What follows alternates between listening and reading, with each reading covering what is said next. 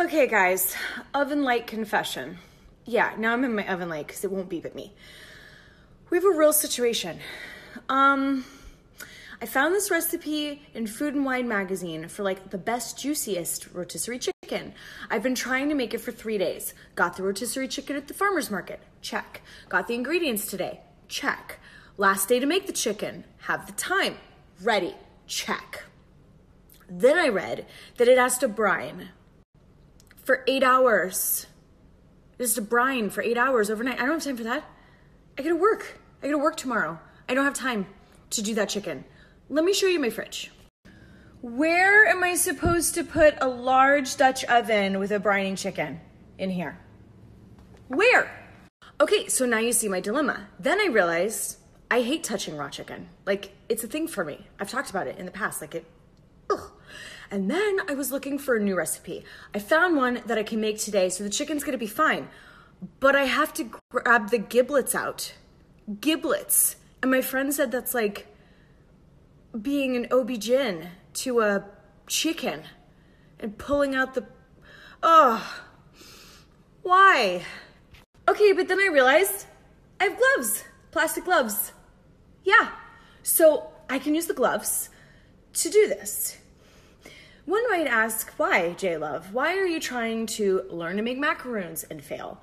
Make a rotisserie chicken and possibly fail?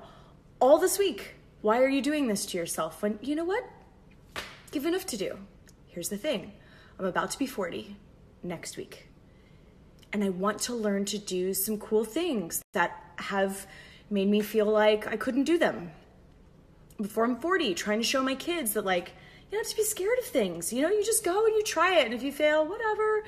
If you don't, the giblets, 8 hours of brining? People. I should just buy a rotisserie chicken and say that I made it. But I'm not gonna do that. I'm gonna try this recipe. Wish me luck. Okay, I'm taking a breather. I'm taking a break. Have you guys ever had Panera tomato soup?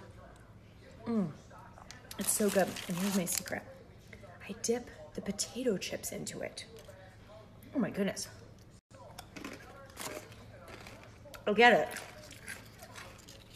It's not exactly a diet, but it's really yummy on a rainy day.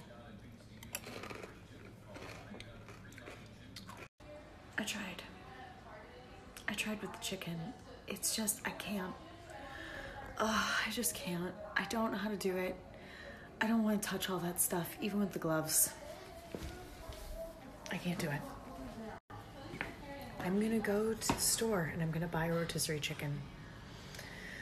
Sorry about it.